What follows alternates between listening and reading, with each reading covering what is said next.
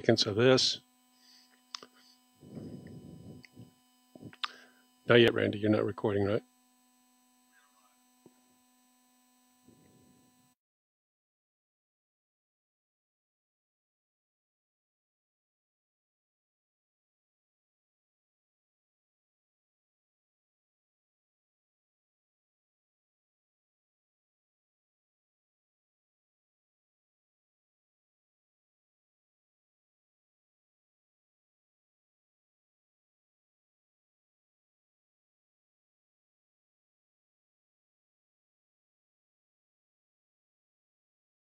Thank you for tuning in to another episode of Chief Chat.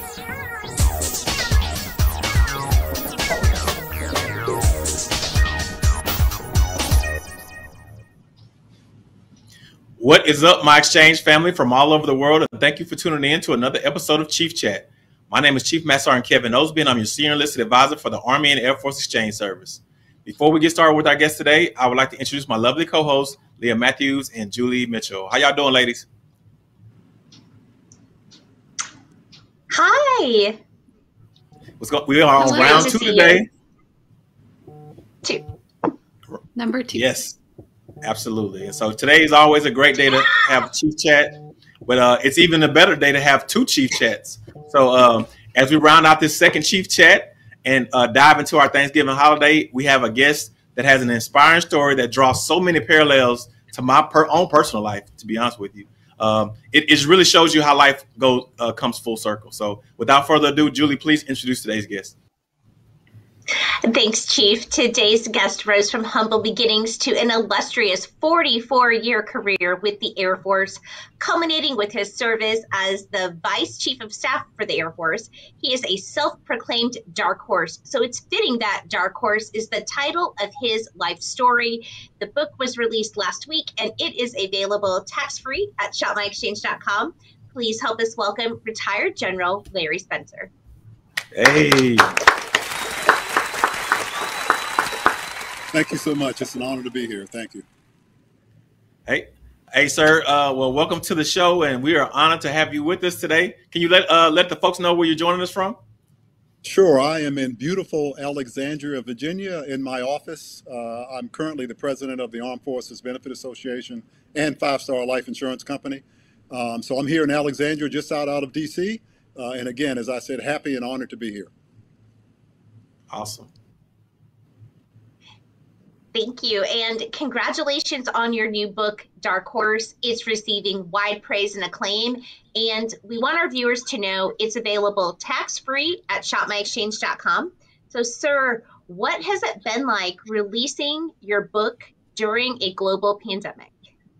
Well, it's been a little bit of a challenge, obviously, in a pandemic. You can't get out and really visit with people and talk about your book like you would like to, but it's okay. I mean, we're strong. We're a strong country, and we're strong Americans, so we're working our way through it. So, yeah, it's been okay. A little bit of a delay, but I really can't complain.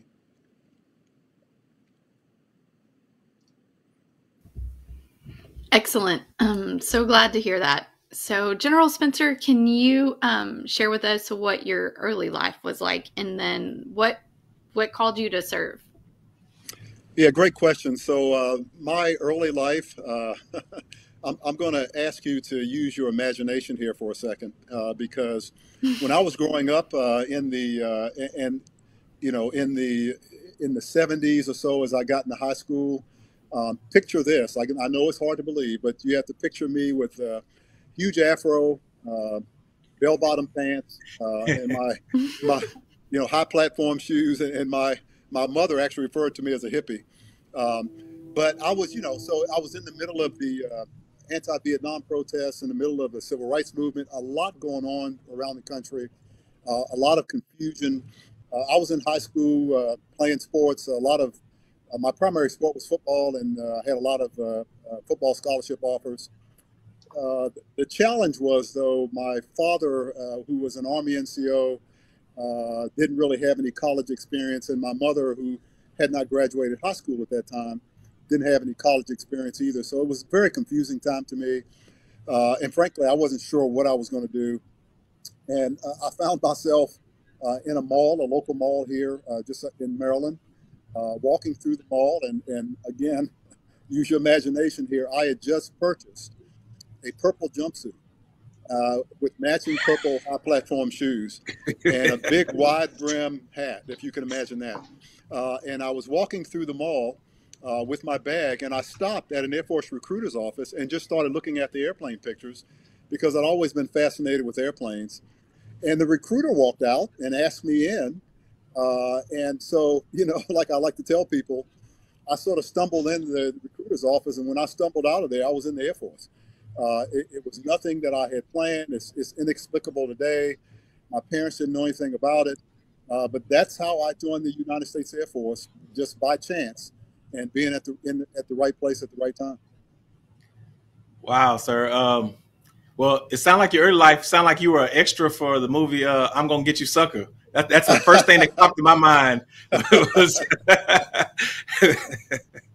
man, well, okay. Just to give you that image, there are people who referred to me back then as Sly Stone, so that'll give you the image. Oh yeah, absolutely. So I'm trying to imagine your first haircut at BMT because if you, I'm sure that it's a quick one and they whiz through your head, but if you got a bunch of it in there, it's probably not that comfortable.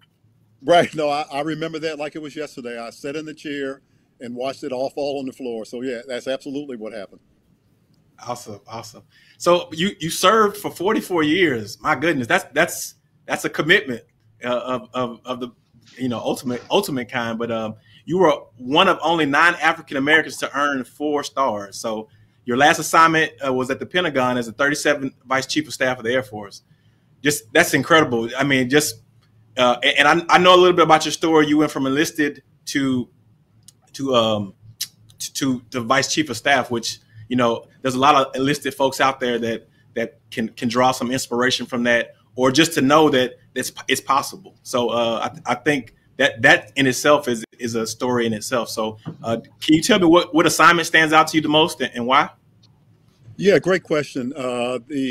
Every assignment I had, I loved, and I'm not saying that, you know, just to say it. I mean, I really mean it. I enjoyed every single assignment I had, and every job I had in the Air Force. But if I had to pick one, it was probably Squadron Commander. When I was at Seymour Johnson Air Force Base in North Carolina, I was the Comptroller Squadron Commander. And the reason I enjoyed it, looking back so much, was 2 reasons. One is it was my first real command, so I just loved that. The squadron did really well because as soon as I arrived, we entered into Operation Desert Shield and Desert Storm, and my squadron, along with the entire wing, was very engaged in that war. And so to work with my squadron during wartime was something I'll never forget, and it was something that I got a lot out of, and I was really proud of our squadron at the way they performed. The other reason why I enjoyed that assignment, because Squadron Command is unique. It's a place where you're a commander, but you're still really close to the mission. So once you move up to group or wing command, you know, you've got group and wing command or squadron commanders to kind of get the job done along with their senior NCOs.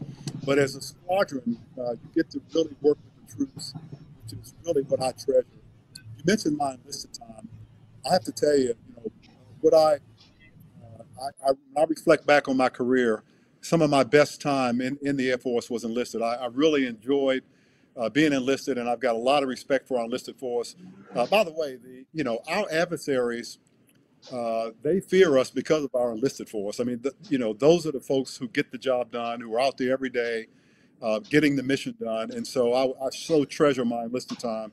And to get the opportunity to work with airmen, to work with enlisted members, our senior enlisted members, our chiefs, was just a treasure for me. So if I had to pick one, it would be at my tour as squadron commander. Yes, sir. And I kind of want to echo what you mentioned there, because I mentor a lot of folks, and they kind of ask me that same question.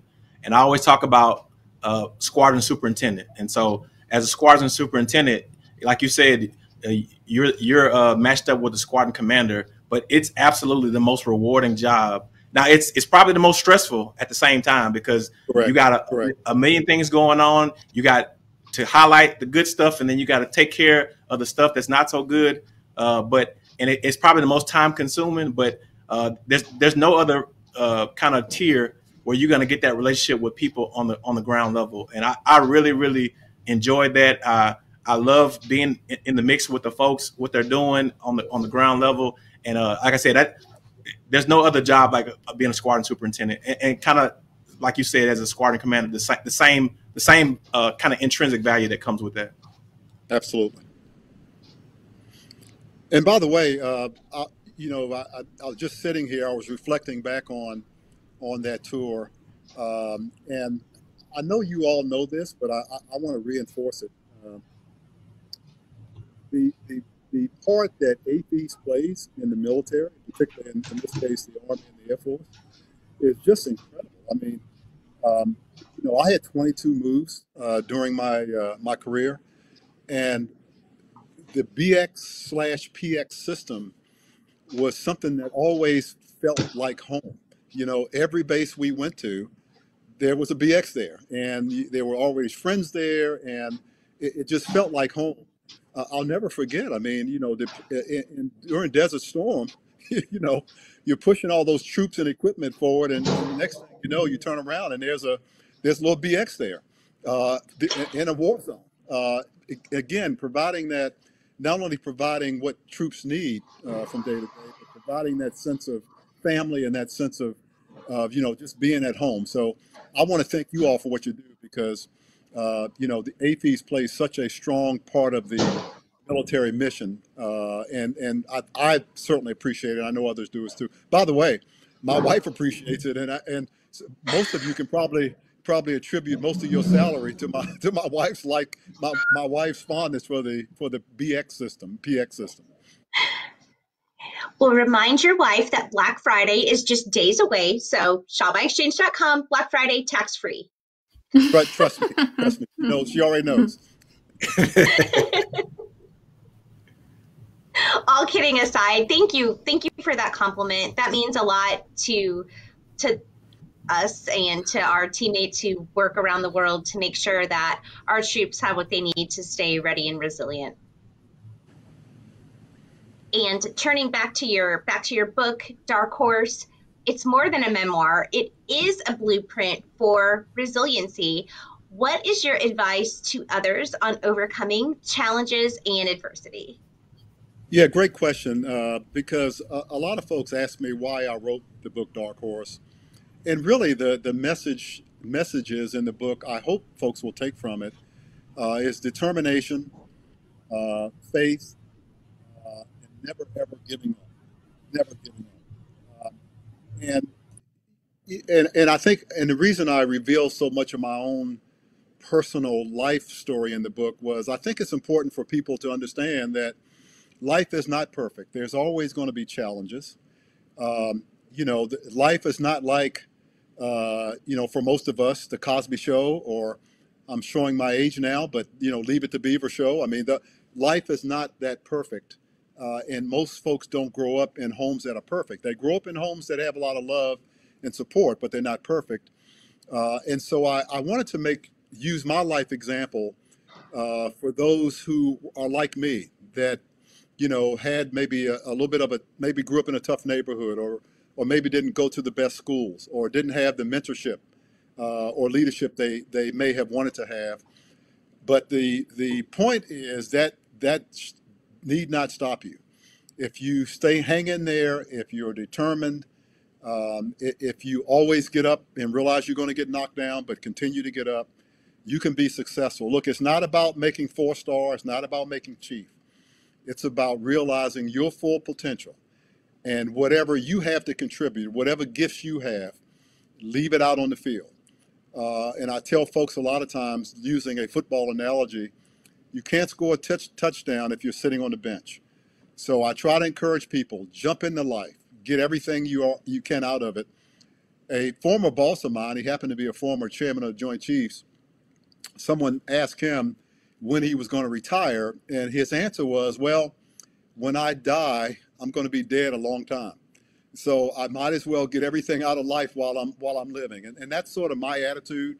I'm going to go for it and try to do as much as I can to help others and to try to be an example if I can. But I just enjoy life, and I encourage everyone to just get as much out of life as they can.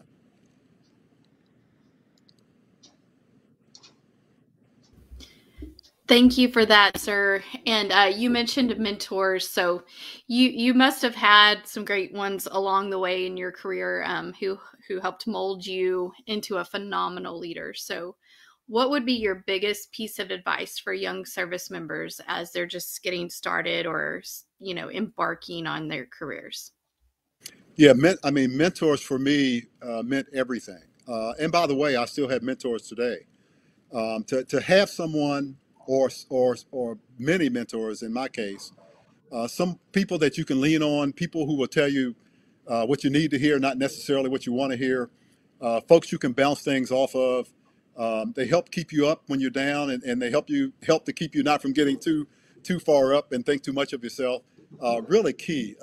And so obviously for me personally, my parents were mentors. Watching my parents get up, my father in particular, get up and go to work every day, work long hours, do whatever he could to support our family.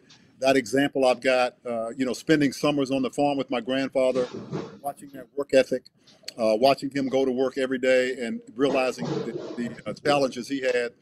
But to just give you one example, a mentor that stands out for me happened to be a Chief Master Sergeant. His name was Chief Master Sergeant Brown. He mentored me very early when I was a one-striper and at my first assignment at Pope Air Force Base in North Carolina. And just to sort of shorten the story, I arrived at Pope Air Force Base about as green as you can get, had never really left the DC area, got off a Greyhound bus and rode out to the base, didn't know anything about the Air Force.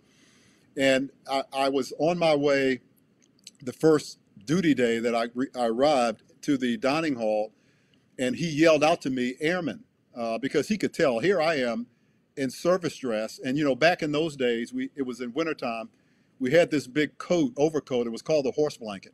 I wish they still made those because that was a great overcoat. And I had my green duffel bag, so he knew I was a deer in the headlights. And when he yelled out to me, "Airman," I did what most airmen did back then. I turned around and headed the other way because I wanted no parts of a chief. I mean, I was just scared to death.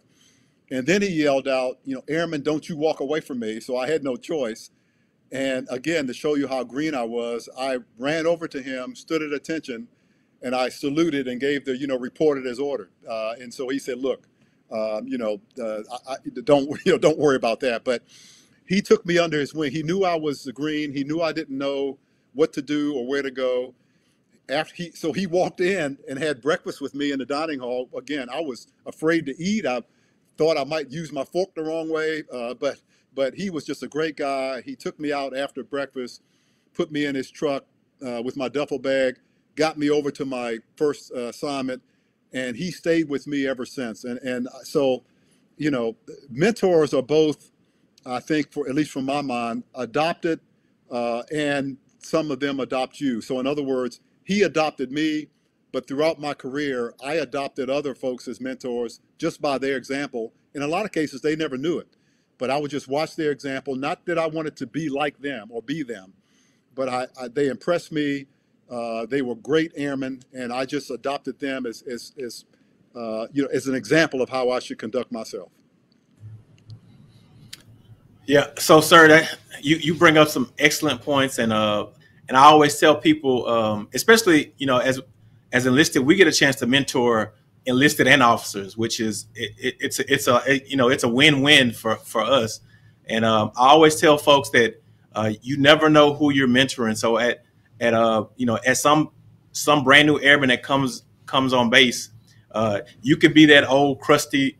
And I've heard it at so many retirement ceremonies or promotion ceremonies. People always talk about the crusty staff sergeant, the crusty master sergeant, or that kind of help shape them into now they're a chief, or now they're a general, or now they're a colonel. Or so I've seen it so many times again. And so I think we just really need to understand how much power we have when we mentor, whether it's a young officer or as a young enlisted member, that person could be the 39th vice chief of staff of the Air Force one day, and not knowing that at that point in time, but just just saying that your leadership style is going to influence that person, and they're going to take some tools from your toolbox and use it as they go and ascend to their highest level. So I think it's just like I said, I've been blessed to be in the military. I know you did 44. I'm at 24, so I still got a while to go.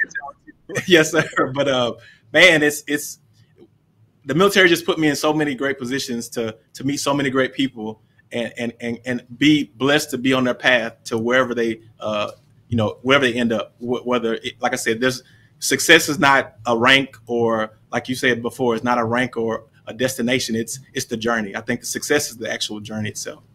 Yeah, you're so right. And in fact, I spoke recently at a chief induction ceremony, and one of the points I tried to make to them was, you never know if there's an Airman Spencer sitting out there just waiting for you to come and lead them in the right direction. And you mentioned something else that sort of struck a chord with me.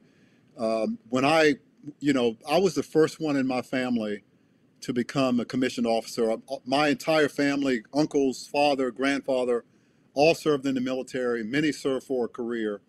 None had ever been officers, so I was the first to get a commission. And just a quick story, when my father picked me up at Dulles Airport, in fact, outside D.C., when I returned from OTS, and it's kind of hard for me to even talk about it now, but that was back before 9/11, so you could literally drive up to the front of the airport and pick someone up. He drove up, he got out of his car, and he came around and saluted me, which was just incredible for me. But he also said something to me that stuck with me. He said, "Look, you're a second lieutenant now. The best advice I can give you is, go find some good NCOs, strong NCOs, and help them guide you and teach you how to be an officer." And that's the first thing I did at my first assignment.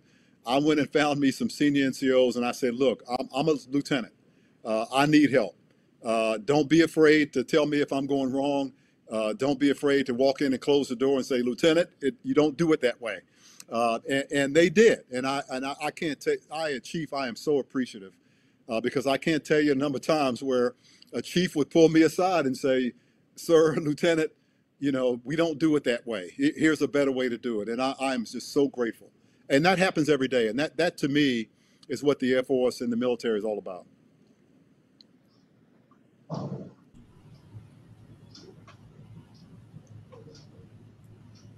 Exactly. No, go. Yeah. Go ahead, Drew. No, you go ahead, Chief. You're good. Oh no, sir. Like I said, I enjoy my military service. I enjoy the people I get a chance to work alongside. And you just, like I said, your book and just kind of your path in life, it just hits home for me in so many ways. Just kind of how life came full circle for you and all that stuff. So thanks for sharing. Thank you. We do have the military community watching from around the world. What message would you like to share with our service members, military families, and veterans headed into Thanksgiving? I'd like to wish everyone a happy Thanksgiving, first of all. And I want to just say thank you so much for your service. That's become a phrase that is maybe overused, but our service members need to understand it is not. It is heartfelt. Thank you all for your service. You are the heroes of our country. You are the one that keeps us safe. You are the reason we sleep well at night. And you're the one that's standing up for right, standing up for our democracy. So just thank you so much for your service. We all, as Americans, just appreciate everything you're doing, and we wish you all a great holiday season.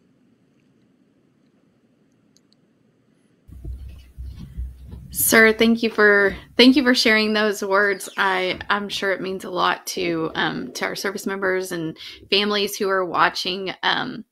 So speaking of, you're getting an amazing reception on our Facebook feed. We want to just pause for a moment and share some of those comments with you. Oh gosh.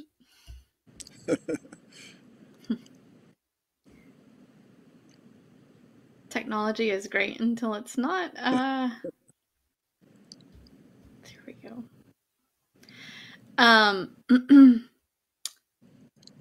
We have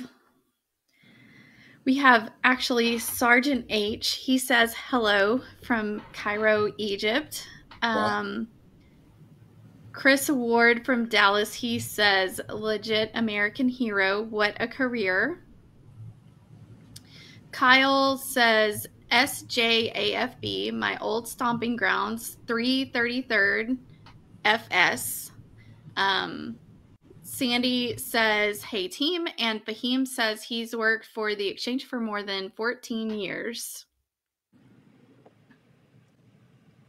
And you're getting a lot of the likes and the love emojis on there as well. Well, I appreciate that. Again, I'm humbled by that. I really am. But, my one of the statements I put in the book is, as I look back over my life, there's a saying that says, there's two ways to live your life, as though there are no miracles, or as though everything is a miracle. And my life has been a series of miracles. There is no way that you could look at the way I started out in the inner city in Southeast DC and could have predicted what my final destination would be within the Air Force. I attribute a lot of that to the Air Force itself, because they provided untold opportunities. I had mentor after mentor that helped me and guide me.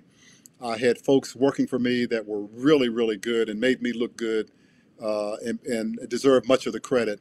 I have my faith that I lean on that's very helpful for me. And so it's been a storybook career for me. And I don't take any credit for any of it. It's been those that have helped me, my family, who has been so supportive and stuck with me throughout 22 moves. Rarely complain, but very, very, very supportive.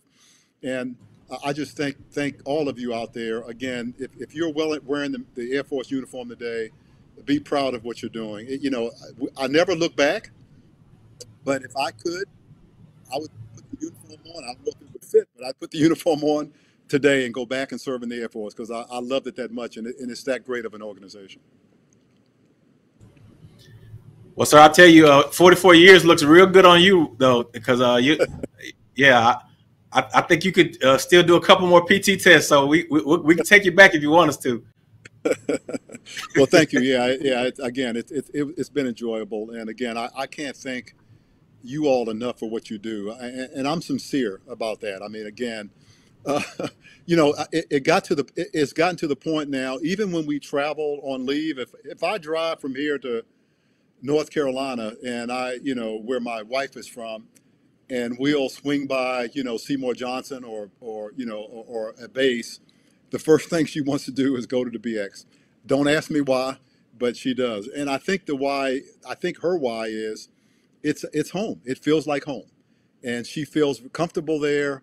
The folks there, they're working in your stores are very hospitable, and they're very accommodating. And when we walk into a base exchange, we both really feel at home. Yeah. Well, sir, 85% of our folks that work at the exchange have a military connection. So they absolutely are fully invested in the military community, families, the whole 9 yards. So it's family serving family, and they love the mission. Every time I go to a store, they're freaking, they've been here 25, 30 years. They're bragging about their son or their daughter that's in the military. It's a family atmosphere. And I don't think I really understood that until I started working for this organization. So a big shout out to all the associates worldwide for the exchange. You guys are amazing. Thank you for serving the best customers in the world, the military community. And they do it with such class and grace and just love. It's just a bunch of love that comes out of serving those who serve. So I think I got all the stuff right, Julie. All the mottos that we have. I tried to grab them all. Yes, sir. And put it all. Yeah. Good job. But thank you, sir. And Julie, for the, Chief. was that? I'm sorry. Yeah. Julie and I have a lot in common with General Spencer's wife. Oh, really? We love to go to the exchange. Yes, we love to go to the exchange. Every time we are near an installation, that's the first place we want to go. Let's go check out the exchange here. Yes, it is fun. We enjoy it too. It is. Well, I hope you don't spend as much money as my wife does. Otherwise, you'd be broke. Yeah, we want to talk about that. We can't talk about that. Yes, sir. Sir, don't look at the bank account at all. Just don't look at it. Exactly. Just let the military star card fly or whatever it is whatever's going on. Yes. So, sir, besides Dark Horse, what else is on the horizon for you? I'm in a good place in my life because my focus right now is giving back, and the organization that I'm president of now, the Armed Forces Benefit Association, 5-Star Life Insurance. We serve those who serve the nation. So we serve military and first responders and their families, federal workers. So to me, it's all about giving back. It's about mentoring. I still work with a lot of folks in uniform through mentoring programs, work with a lot of local colleges. I've spoken with most of the high schools in this area to try to help our youth, in mentorship and help them. When I was in high school, we didn't really have many mentors visit us. I don't want that to happen to the generation that's behind me. And so it's great. I love my life, loving having time to spend now more with my family and my wife in particular. My kids are grown, so I'm enjoying my grandkids. So I'm at a good point. I'm enjoying my life, my job, and again, reflecting back over the Air Force, it was just such a great organization, and they treated me so well that I just feel an obligation to try to give back as much as I can. So that's really what I'm focused on right now.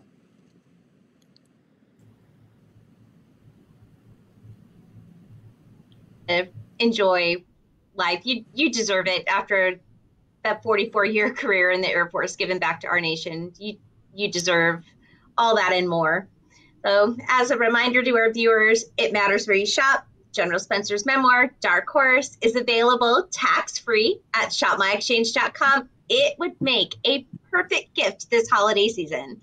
General Spencer, where can we go to learn more about you and your book? Yeah, my website is generallarryspencer.com. That's General Larry Spencer, all one word, .com. Awesome, sir.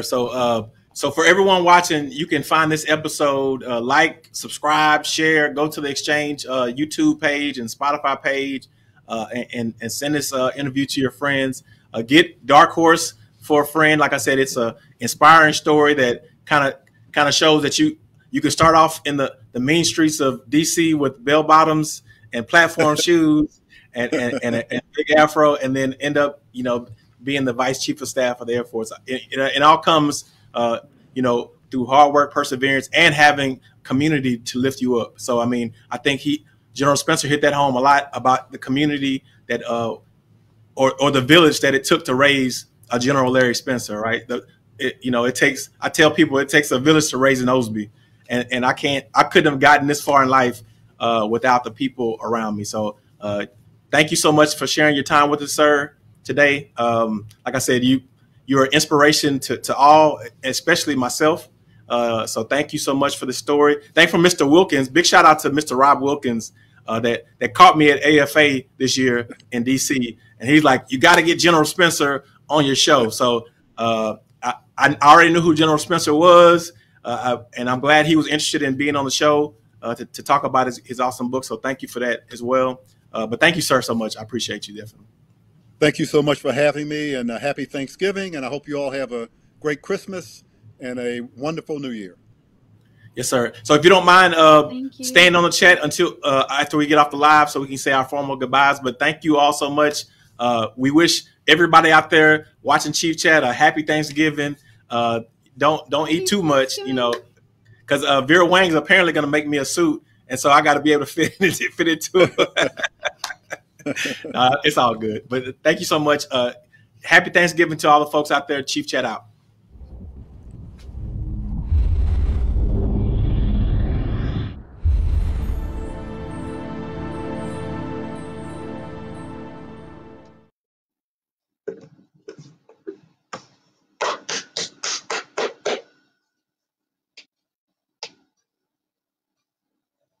Hello.